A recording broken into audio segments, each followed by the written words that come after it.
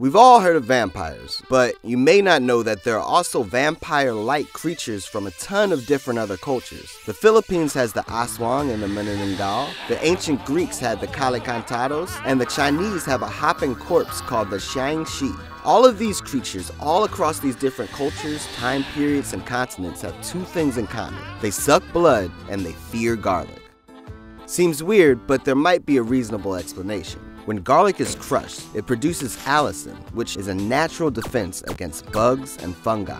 It can also help fight off infection, lower cholesterol, boost energy, and prevent some forms of cancer and repel mosquitoes.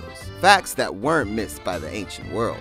Hippocrates, the Greek physician and father of modern medicine, recommended garlic for infections, wounds, cancer, leprosy, and digestive disorders. The Egyptians had a similar practice of using garlic for medicinal purposes. According to a text called Ebers Papyrus, which was written in 1500 BC, garlic is both a cure for various medical conditions and an energy booster. The god of medicine, Asclepius, was taught by a snake the secrets of healing. Eventually, his talent grew so strong that he was able to bring the dead back to life. The trouble was, this threatened the balance of power between the world of the dead and the world of the living. So Zeus killed Asclepius to keep everything in balance. But at the time, Asclepius was writing out the formula for immortality, and the paper that he wrote his recipe on eventually dissolved in the rain. From that very spot, the first ever garlic plant sprouted, which is why ancient Greeks saw garlic as one of the ingredients for immortality.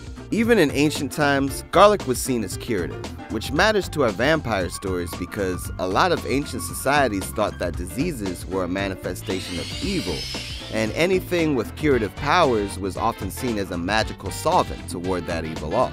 When you know all of that, it's easy to make the leap from an herb that can lower cholesterol and fend off mosquitoes to a magic plant that can fight off vampires and ultimately keep your blood safe inside of your body. For more Forklore, click here. In fact, if you were caught drinking coffee twice under Capilli's rule, you would be sewn into a leather bag and thrown into the Bosphorus Strait. Later, dude.